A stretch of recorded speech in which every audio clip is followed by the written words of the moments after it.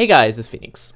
I am on the latest Snapshot, 17W16B, and I've been messing around with these guys in the last half hour or so.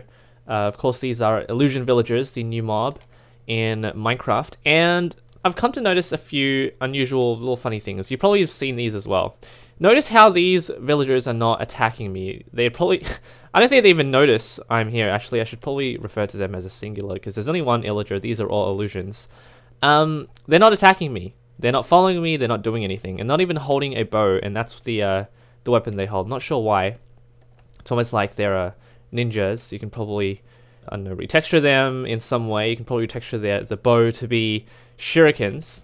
So let's kill these guys for a moment, and let's discuss what I've come across. So actually I have a command here I've set up. Summon again. He's going to summon his spell with the new spell tick NBT. There we go.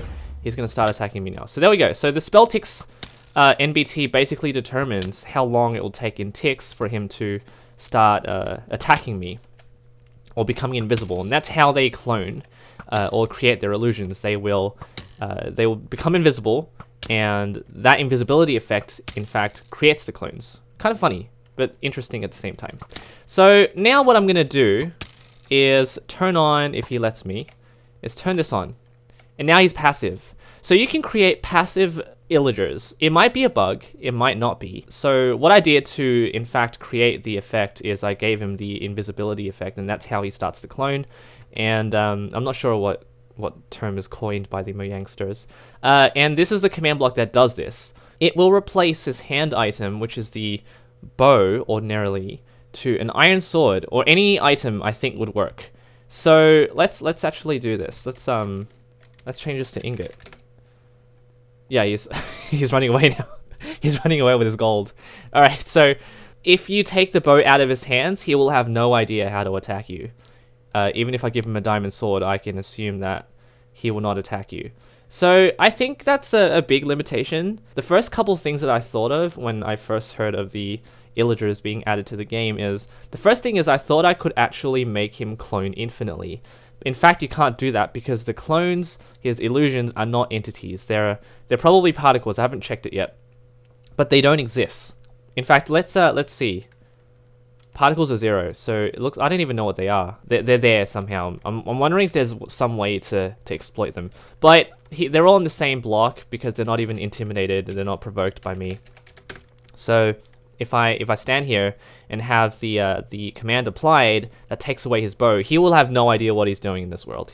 In fact, I think until the invisibility effect wears off, he'll just wander around aimlessly. So if there was a way to allow the illusion villager to attack me with some different items, I think that'd be pretty cool. But it seems as though they are limited right now to just a bow.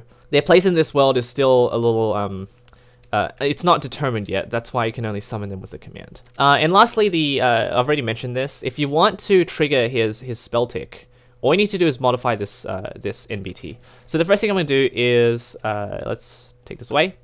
Let's kill them. They're gone, and let's summon them. So now he will be in his glory, trying to kill me with a bow. Let's go into creative mode. Let's take away his effect. Okay, so I've cleared his effects, so he's now a singular again. Now I'm going to trigger his spell. So it's gonna take 5 seconds for it to occur. So there we go. It's 5 seconds are gone. He is now back. He's all cloned, but as soon as I take away his bow, they're confused. So just a little quirk that I found. I'm not sure if they're like synchronized walkers. I have no idea why that happens. Maybe they should at least still try to pursue me, but it seems as though they're just lost at this point. So what do you guys think? It seems like it's a bit of a limitation to map making, but if they were able to wield different types of items, I think that'd be pretty cool. You can have pet mobs as well. They should still follow you. That's one thing I struggle to understand. Anyway, thanks for watching. Leave a like. Enjoy this new snapshot. Play around with these new mobs. Take care.